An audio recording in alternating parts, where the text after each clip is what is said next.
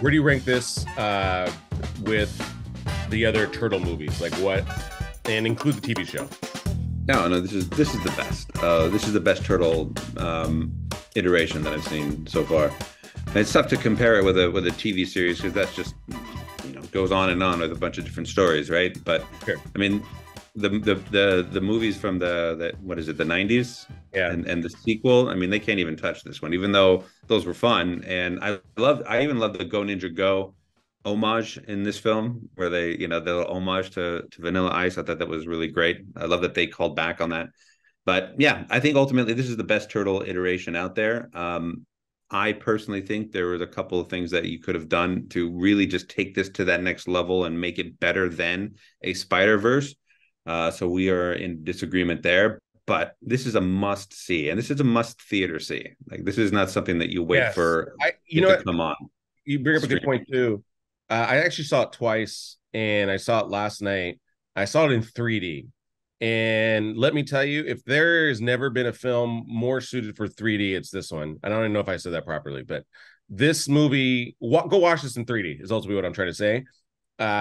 Because of the style and the texture, like it's legitimately built to see it in the different dimensions. And it was even better watching it in 3D. I was just, again, the artwork even stands out more watching it in 3D. So if you have an opportunity, I didn't even know it wasn't available in 3D, and Nicole accidentally got it in 3D, and she's like, "Oh, we're watching in 3D, by the way," which is fine. Again, I'm glad I got to see it in Good 3D. thing you don't hate 3D, otherwise she would have been in trouble. Yeah, I mean, I like 3D.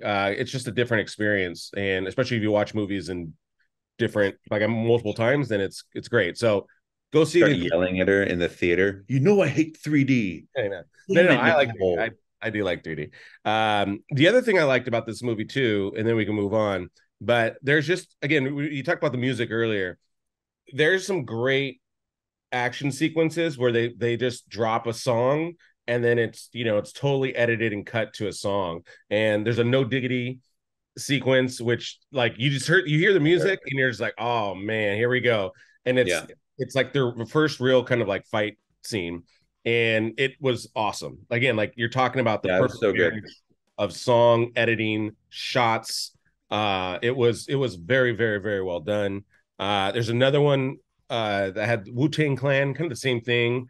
Like, again, just really great filmmaking in general, because it's when you can marry a great popular song with your filmmaking skill set and match the story, like, it's magic. And I thought this is what I like better than the Spider-Verse. There's not a scene in Spider-Verse where I got the chills. This one gave me the chills And because you weren't watching the movie. huh? Then you weren't watching the movie. I mean, there's so many great scenes in the original The music Spider-Verse. wasn't as good. The music wasn't as good as in the Spider-Verse as this one. I disagree. I think the Yeah, music in Spider-Verse was absolutely appropriate, and it got you pumped. No, it was, but it wasn't as good as this one, is what I'm saying. Again, it's opinions. I just thought they didn't have no diggity, no doubt. Well, can't argue with that. Wu-Tang The other cool thing about this, besides the four kids that play the turtles, they did a really, really great job voice wise, and they're all fairly unknown. They've all been in like series or things like that, but they're all really, really talented. Yeah. I love that they used Jackie Chan. Yes. Jackie Chan was great. In his fight sequences, they use actual Jackie Chan moves that's for Splinter, which I thought was a beautiful little touch. Yeah. They do that throughout this movie, and if you know the Turtles, the history of it, and all the IP combined, you notice these little sort of things that they put, which is really smart. But Splinter doing Jackie Chan moves that's just next level